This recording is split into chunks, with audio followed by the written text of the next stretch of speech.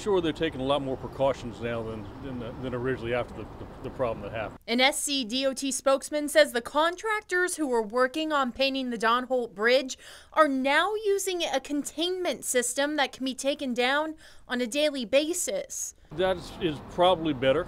It's probably safer for the people traveling the bridge often.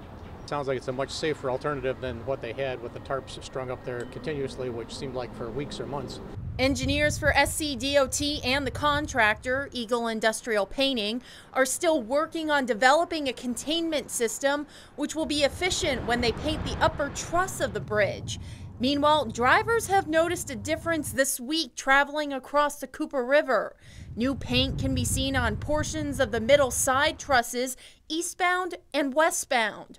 The work is being done during the overnight hours, mostly wrapping up around 6 a.m. based on DOT cameras. It's a balance. You're impeding traffic potentially at a rush hour if you do it early in the day, but the bottom line is the safety. According to a preliminary report from the contractor in July, they expected an extension time of roughly 6 to 8 more weeks. However, at this time, it's unknown when the project will be completed. Everyone would like to see it done, but safety is a primary consideration. If it's slow and safe, I'm okay with that.